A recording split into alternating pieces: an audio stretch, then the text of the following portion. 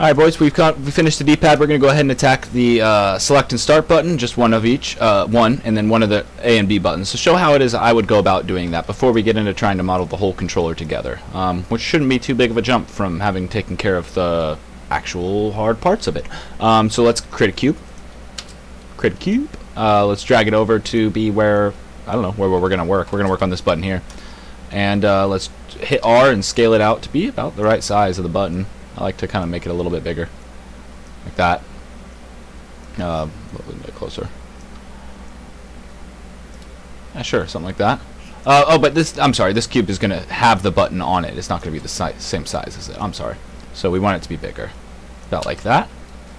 Cool. And so first thing we're going to do is we're going to start with edge loops to block out the edges of the button. Okay. So that's the edge of a button. Excuse me. The edge of a button, the edge of a button, and the edge of a button. And there are a couple other, I mean, as you can see, to define this button, it might take a little bit more detail. And so that's what we're going to do is we're going to add 2 more vertexes in here, and I'll show you why. So then we're going to go to vertex mode. Before we do any extrusions, I'm going to hit Q, and I'm going to kind of nudge this vertex over here. Okay? Just like that. And I want this one to be in the same line as that one.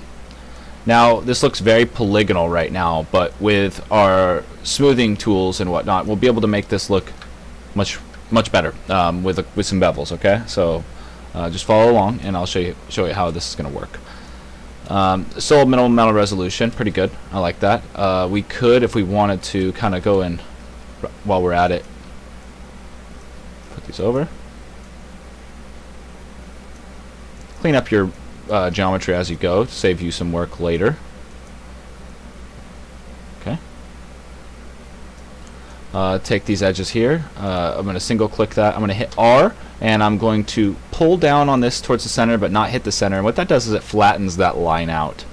And that's what I want to do. I want to flatten it out. So you pull down to the center but you don't hit the center with your R scale tool. Cool, and then now I can select these faces, and I can start working just like as if I was working on that D-pad. So I'm gonna hit, what was it? Extrude W. But first I'm going to inset it a little bit by hitting R and holding Control and pulling it in. I'm going to offset it slightly to give me the first edge loop. Hit extrude again. Pull her down to give me the next little guy, and pull her all the way in. A little bit further to give that little edge loop there. Good stuff. See you, Daniel. And then hold R. Pull that in.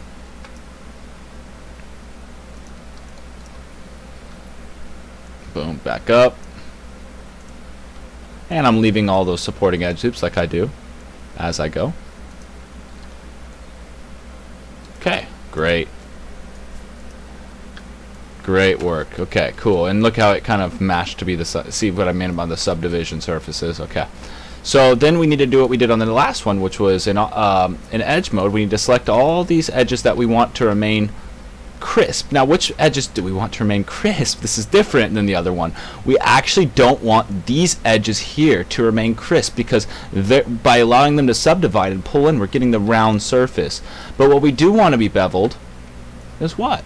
Is the outside of the button here, which is interesting that the only bevels we needed were bevels basically on the depth here on this button, because the way subdivision surfaces work really benefited us. But if we want to make the other cube look like this cube look like a good prototype cube, then we need to select the outer edges and run the bevel operation on them. Okay.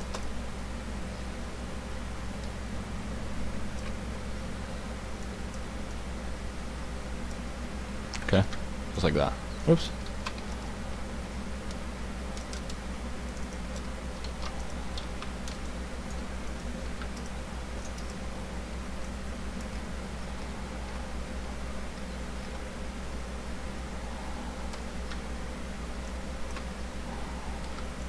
Not sure what happened there. I'll go ahead and run it again.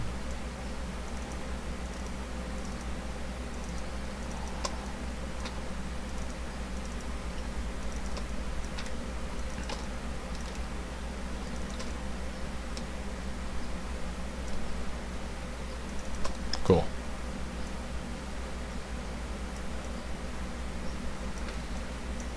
Absolutely fantastic.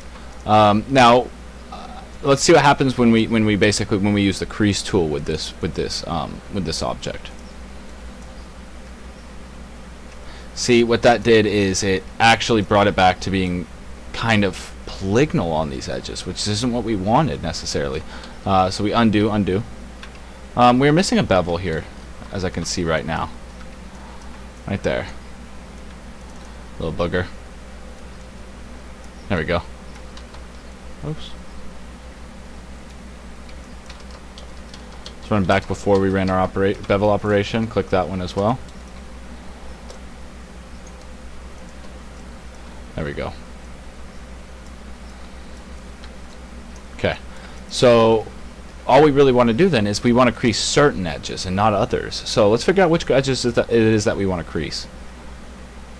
Cool. Oh, cool. That's not bad. That's not bad. I like creasing these here. But it doesn't really do anything for me. So if it doesn't do anything for me, and if it's not hurting me, there's no point in actually creasing those edges. And so that's what the point there is. So like it actually hurts you to crease these edges.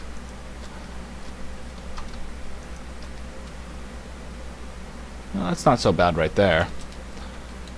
But it doesn't benefit me at all to crease them, whereas it benefited me in the other one to crease them absolutely. So that's where we are there. That's a finished version of that button. Okay, so let's move it out of the way. We're going to go ahead and work on the last red button here, and then we'll talk about synthesizing it and putting it all together and trying to make the actual game controller.